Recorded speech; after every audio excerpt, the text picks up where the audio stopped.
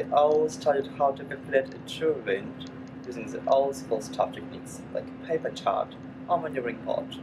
But let's face the truth.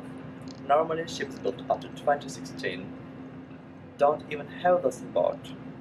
And of course you know there are multiple number of versatile software out there, but what if you don't have any of those? Today we are going to learn about a true wind calculated easily using the anemometer, ECDIS only. Furthermore, the wind displayed on your anemometer can be either apparent or relative. On this particular ship, the wind is apparent. So let's take a closer look and do the calculation.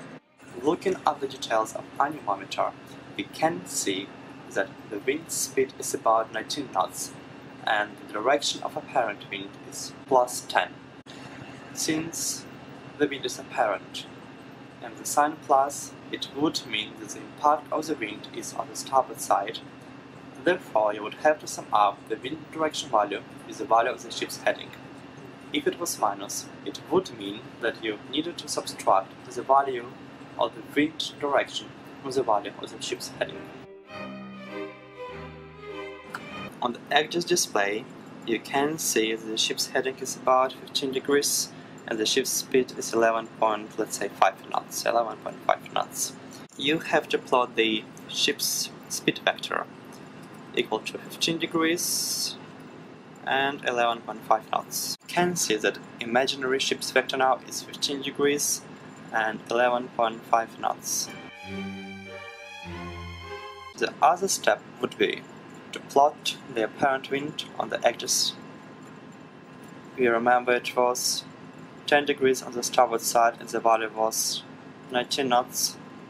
So 10 degrees plus ship's heading 15 degrees would be 25 degrees and it was 19 knots. We're doing the same thing with bearing and distance line for apparent wind. And now we may see that the direction of relative wind is 25 degrees and the speed value is 19 knots. The last step is to plot the true wind vector. To do it, you would have to plot the line starting at the beginning of the ship's speed vector and until it goes to the end of the relative wind vector.